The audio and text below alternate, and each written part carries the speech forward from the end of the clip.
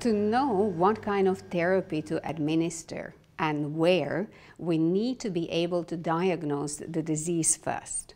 Biosensing devices can do exactly this. They can give us a little bit of idea of biochemical cues or even tell us if there is something not right about certain cells.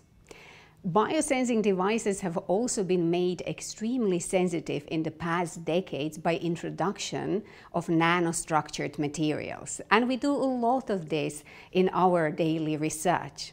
Let's go and have a look how Will and Suraj designed their biosensing devices using some of the nanostructured materials.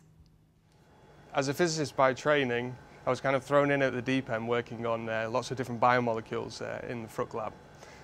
So in particular, I work with DNA, and we use this DNA to design our own bioinks.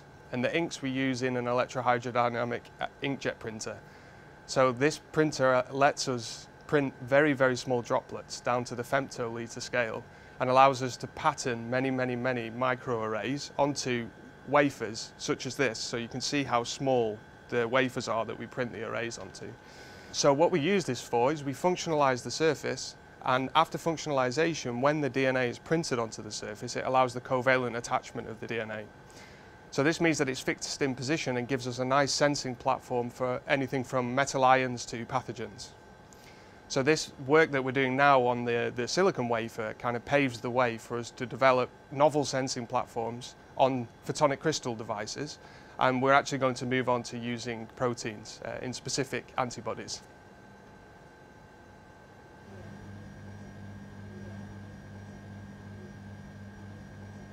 So I work on these simple screen-printed electrode devices, which can be easily modified with bioreceptors that can help to identify signals coming from cancer cells when compared to normal cells. And we use these simple sensors to identify patients at risk of esophageal cancer. I like that this project is at the intersection between molecular biology, nanotechnology, and bioelectronics.